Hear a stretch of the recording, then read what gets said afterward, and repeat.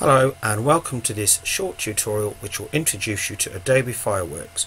We're going to be using Fireworks to create a magazine cover, and in this first tutorial I'm going to show you how to set your document up and introduce you to the basic interface and features of Fireworks. So we need to create a new document from the splash screen, which we can do obviously just by clicking this button, and it gives you options here to set up your page, and you need to do this before you start.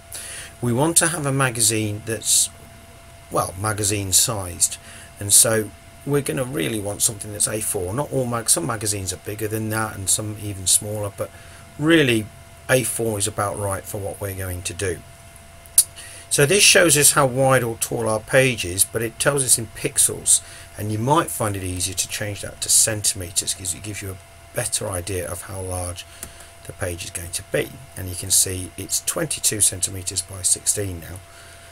The size of an A4 page is actually 21 centimeters by 29.7, and that's now going to be right.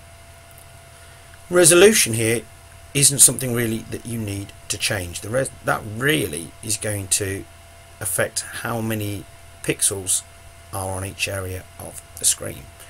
In other words, how detailed our image will be, our magazine cover will be when we create it. And you'll find if you change that, or if you increase it, look, the size of the document goes up, and we could end up really using quite a lot of memory. So we're going to keep it at 72, which will be fine for the kind of work that we're going to do. Now under here, the final thing that you need to do is set the color of your canvas.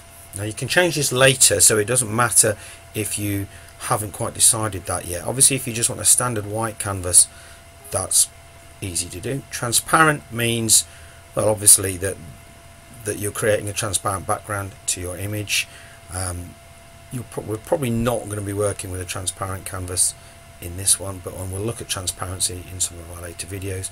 And custom allows you to choose a page color very easily just from the picker menu there. So we're going to start really with a white canvas and just click OK, and then that's what we've got. We've got an area of the screen there, a canvas in the middle, which is our working area, tools down the side, and something called a properties box at the bottom, and I'll explain what those things are. We've also here got a means of setting our magnification, so we can actually, our document looks pretty small at the moment. If we go to 100% like that, that's actual size, and we can zoom in, and if we're working on a broader scale we can zoom out again, so we'll leave it at 50. So this is your basic Fireworks interface. At the top here you've got the select tools.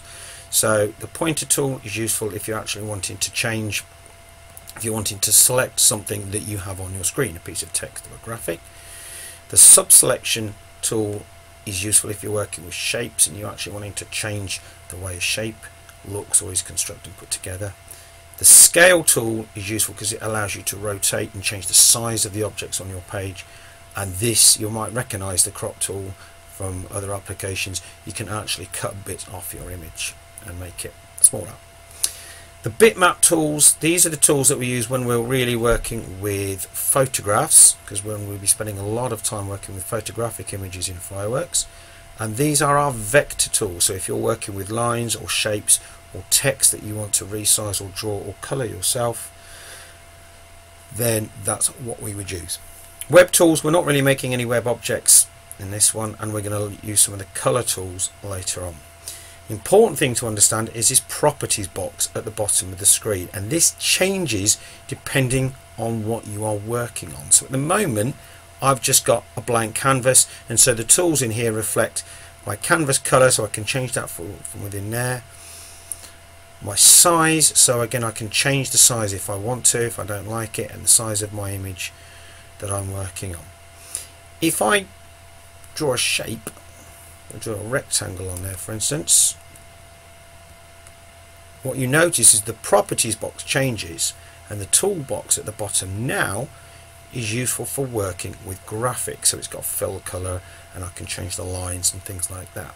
If I was to add a piece of text, if I was to click the text tool, then what do you notice now? You see that the text tools, similar to the things that you see in Word, have appeared. So I can choose a font, change the size of the font, add emboldening, and even position it as well. So the properties box will change depending on what you're working with. It means you've got far fewer tools to worry about at one time.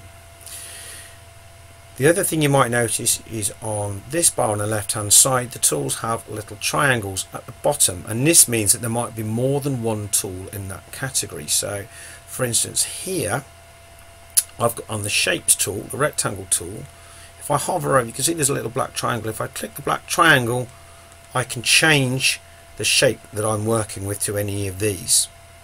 So I can, for instance, draw a circle. So you need to get used to using that little, because if you click on it, it doesn't work. You actually need to make sure that you hover over that bottom right hand corner. So again, and if there isn't a black triangle, it means that there aren't any other tools under that category for you to use.